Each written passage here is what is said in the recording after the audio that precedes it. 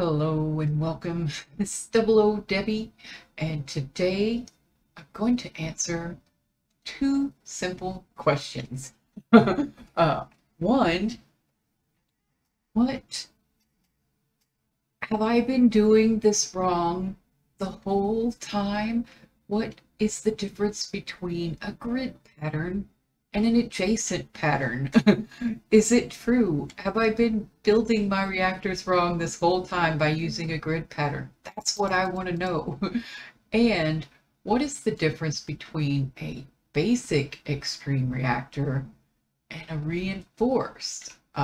Is it worth it to upgrade to a reinforced? And why would you want to if you already have a reactor? I mean, what? So let's get down to it. But first, let's do this. Oh, forgot. I logged off.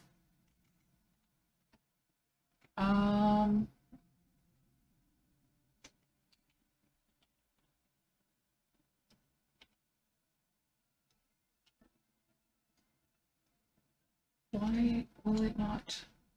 Anyway, apparently I can't reset the day now. I did log off, and I guess maybe it's just a little bit bugged, but I haven't really added the components to this. I just built them. Let's see. Let's just look up a path. We want an active energy power tap. There are two. They're passive and active. You definitely want the active because it will actively put power out. I'm not sure that there's a block that actually takes power. That's weird. I never thought of that. If you could have a block take it, because the passive one just holds the power. It doesn't like push it out. So you would have to get some type of cable or block that actually draws the power out, doesn't just receive it. So I definitely want this guy right here.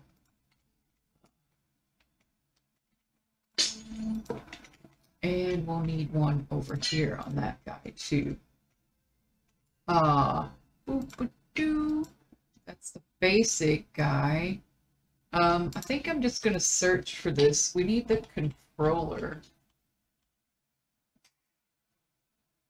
Oh, wow, there are lots of controllers in this mod pack. Oh, I'm playing in the DireWolf20 1.18 version. Aha, this is what it looks like. Well, we want the basic guy. There we go, and it's formed. Oh, we need to put this one in. Can you manually put? I don't think you can put your fuel in, so we'll need a fuel port.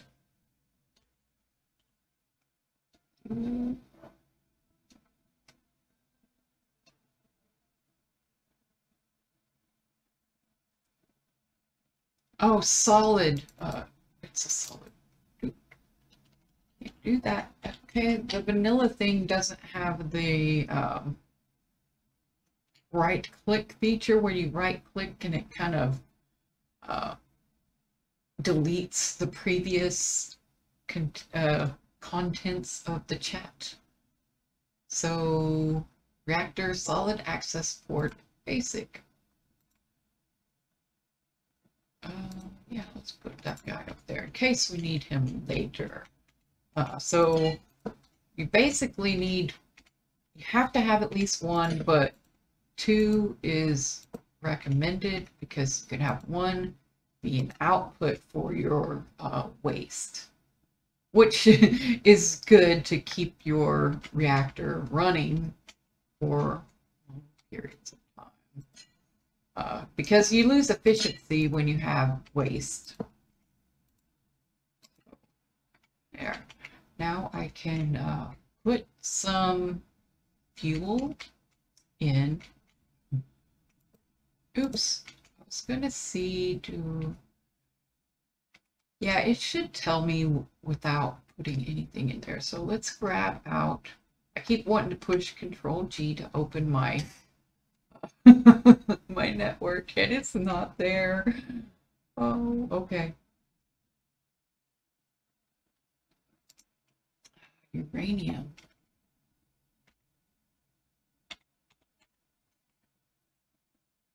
Yeah, I need to just type instead of to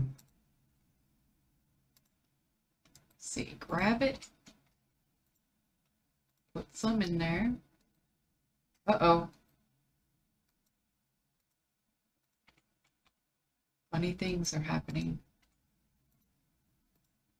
There we go. And this size should hold almost 2 stacks. This is the size I built in my Let's Play.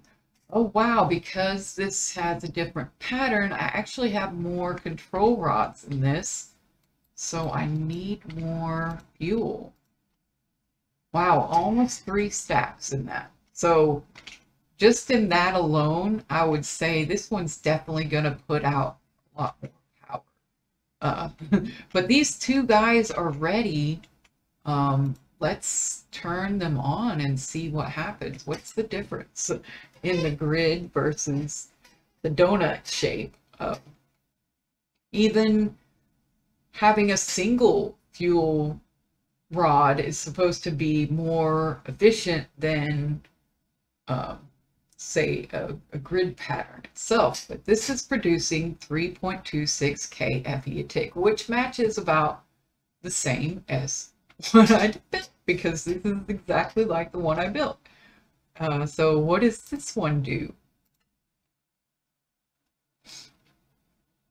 Oh, it's definitely doing more, but it's also a lot hotter.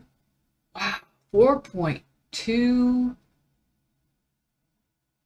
kFE. So that's pretty significant. That's an extra 1,000 FE a tick. But what about the consumption rate? 1.9. Oh, it is not quite as efficient as that, but I am using, and I'm using more fuel, but it is definitely more power. But I would think so because it has more fuel rods. There's only 5 in this setup, but there's 8 in this one. So for the basic reactor, I would definitely say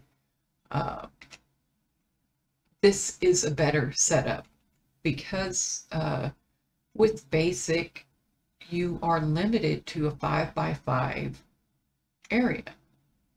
So you can only have so many fuel rods in there, and this one maximizes the amount of fuel rods you can stuff in there and minimizes the amount that's just water. So you're definitely increasing the amount of power. But look at that heat. Once you get up, one of the differences between the basic reactor casings and the reinforced reactor casings, this is my second question, is what is the difference between the basic and reinforced? I don't know if there's a difference on like the power output. I do know the main reason why you want to upgrade to reinforced is that you can get your reactors bigger than just a 5x5x5. So you could make as big of a reactor as you want. You could go crazy and make it at 121 by 121 by 33. I don't know. If you have the stuff for it, you can build it, basically. And then I have another question, but I'll just make that separate. So we saw that there is a difference between this, but it just makes sense that you're stuffing more control rods in there, so you should be producing more power. Yeah. That's I never really thought of it like that. I just thought it would be more efficient like this. But it is. It depends on, I guess, your needs. Like this one is much lower temperatures, and it's much more fuel efficient. But it also produces less power. So I guess it's just what you need. But these don't explode, so I guess having it have the higher heat isn't as bad as not having that extra power. I mean, that's a 30% increase, an extra 30%. So good beans. Now I want to see, is there a difference between this setup if you upgrade it to reinforced? Because my question is, I have two little reactors that were running my base, basically like this in the beginning. So is it worth it to upgrade to those, or should I just build another bigger reactor? Or I don't know. That's what I want to know. So let's get out our doodads again. We're going to need another controller, but a reinforced reactor controller. Let's get rid of that. Controller.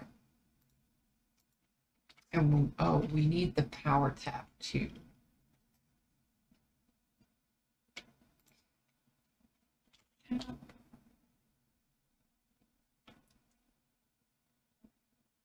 Reinforced. There we go. And then the... Oh, I should have put them over here too.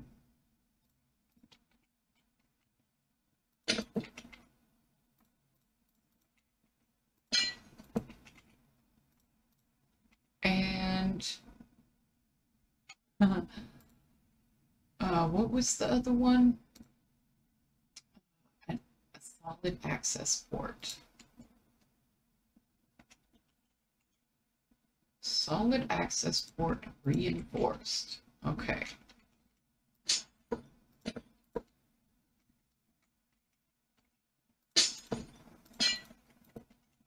Okay, let's make this one out, and that will automatically dump out the waste. Can't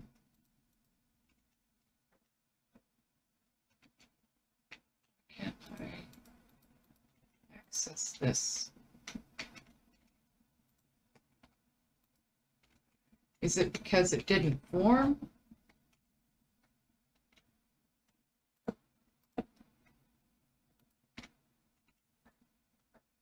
It's not a valid interior. Okay, hold on. I have to turn this off because I can't read the whole mess. Molten inderium is not valid for the reactor's interior.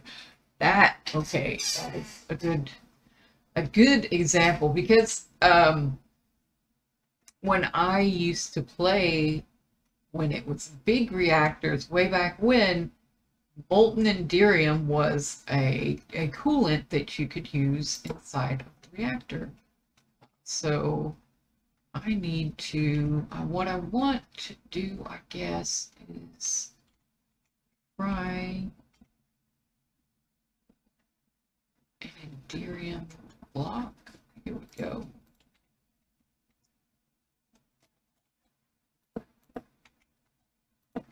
Boop. And is this, yeah, that's a reinforced. Boop. Now is it? Yay, okay. Now I should be able to turn this to out and get some more uranium. Oops. Hopefully that will be enough.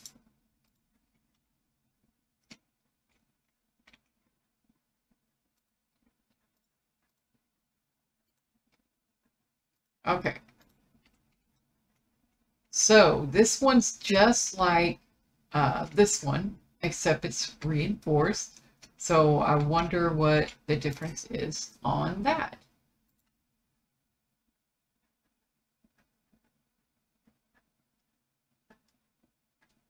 So it doesn't look like it's producing more power. Actually, it looks like it's producing less because it's at max heat, I think.